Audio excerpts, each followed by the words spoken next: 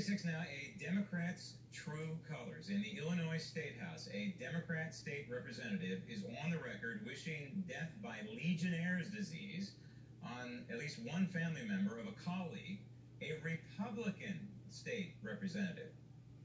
I would like to make him a broth of Legionella and pump it into the water system of his loved one so that they can be infected, they can be mistreated, they can sit and suffer by getting aspirin instead of being properly treated, and ultimately die. How dare you take the discussion and the debate about a very serious bill that has huge cost consequences on both sides, oh, by the way, both for the victim and the state taxpayer.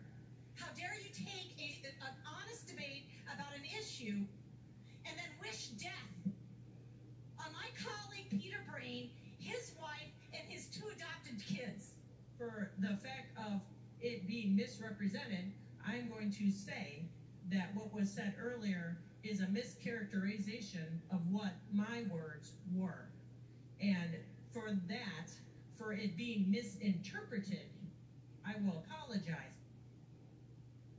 A weak apology indeed from this Democrat politician, along with a weak attempt to explain that her outrageous remarks were somehow misinterpreted. And for the mainstream media covering this story, 0 calls for this Democrat lawmaker to resign.